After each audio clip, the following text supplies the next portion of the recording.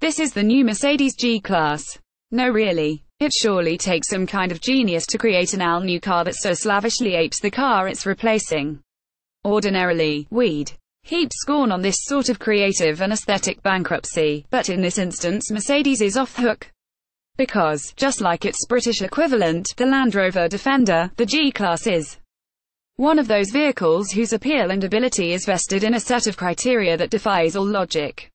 Its customers love the fact that it looks like a building and has the aerodynamic efficiency to match. This is a car with exposed door hinges, and indicator repeaters borne proudly aloft the front wings. The doors themselves shut with a bass thud reminiscent of a Fort Knox bullion vault. Yes, the Mercedes G-Class was originally conceived for the German military, and has been in civilian action since 1979. But against all the odds, 2017 was its best ever sales year. 22,000 were sold worldwide.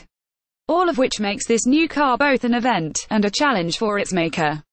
No point dwelling on the visuals, only a hardcore G-Class geek, and they're out there, could spot the difference, and the signature hinges, indicators, and door shut thump are all preserved. Car designers treasure concepts such as stance, proportion, and volume. Yet the only curves on the G-Class are on its wheels. Amazing to learn, therefore, that only 3 actual components are carried over. The body, chassis, suspension, steering, engines, gearbox and interior are all new.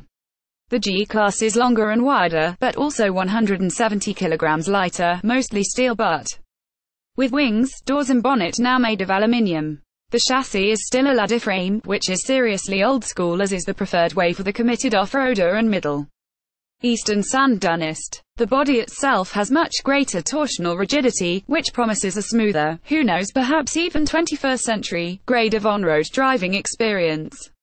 3 fully locking differentials, front, center and rear, ensure the old car's famed off-road prowess is intact. In fact, its ground clearance, wading ability, and approach, departure and brake cover angles are all better than before. But it gains the pick of Mercedes driver assistance systems, and has a silky 9-speed automatic transmission. The reverse parking camera is now waterproofed, perfect for post-apocalyptic trips to Waitrose. Say 2018 is this car the future of driving? More than 80% of all wagons made, as it was originally known, are still in active use. I was interested in buying one a few years ago, but even an ancient short wheelbase model with an intergalactic mileage is still pricey.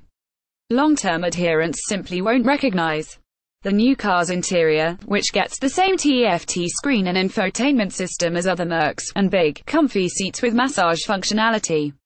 Madness. Reassuringly, the first version to arrive in the UK later this year will be the AMG G63 version, whose 5.5-litre, 560 bhp twin-turbo V8 gave the old car hysterically overwrought performance, with a price to match £140k plus, or a week's wages for a Premiership footballer. A diesel will follow, but really, what's the point? In many ways, the G-Class is proudly anti-fashion. But with this 2018 reboot, you might just be looking at the year's coolest new car. Like this, read more: the new Mercedes Gclass is a spa on wheels, how Ferrari remains as far ahead of the curve as ever. These are the most GQ cars ever built.